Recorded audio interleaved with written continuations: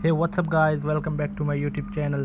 So guys, in this video I'm going to show you how to install iOS 15.0.1. So guys, Apple just released iOS 15.0.1 today. So guys, let's get to start this video without wasting any time. So guys, first of all I can show you the iOS 15.0.1 not showing on my iPhone. So here you can see this guys, my software update showing another version, iOS 15.1 or iOS 14.8 like something. So guys, go back to home screen. So guys, if you have jailbreak your device, so first of all you need to unjailbreak your device. After this method, so guys, open the settings app, tap on general, now tap on profiles. So guys, here are the profiles. Remove all profiles from your profile page.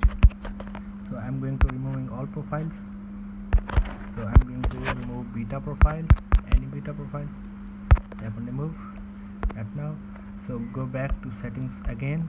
So tap on general and tap on date and time. So guys, if you have incorrect your date and time, so please correct your date and time and tap on automatically. So guys, after this, close all the settings and now open settings. So tap on general, now tap on software update.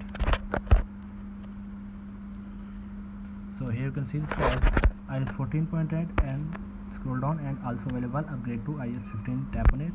So here you can see this guys, iOS 15.0.1 available on my iPhone now.